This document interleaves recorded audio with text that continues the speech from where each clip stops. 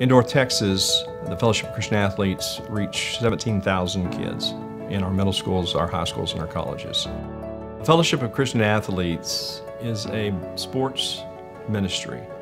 So it allows us to use sports as a platform to present the gospel of Jesus Christ. We present to coaches, to athletes, with the opportunity to hear the gospel. So in North Texas, we have over 400 campuses that are involved with the Fellowship of Christian Athletes. We train up volunteer coaches and teachers and educators to train up student athletes to lead these Bible clubs. We're using that as an opportunity to raise up leaders within the schools to reach their peers. So since we've moved to the Hope Center, we've had numerous opportunities to bring in hundreds of coaches to train under one roof.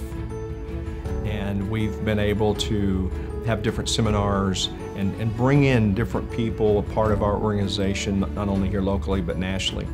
And so that's been a big, big impact. We could not do that at the location we were at before. What I've really enjoyed is the relaxed nature that's here. And because I'm busy, I'm going, I'm moving, I feel like this facility, whether it's outside, part of the conference center, one of the small conference rooms, wherever it may be, I can get out of my office and still feel like I'm a part of the ministry and the building and find a quiet place.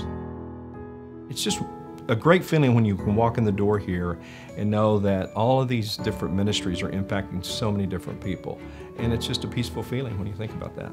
When you give to the Hope Center, you're impacting 45 different ministries. And you're just making a huge impact by giving to just one organization. Multiple ministries. Countless stories. One hope.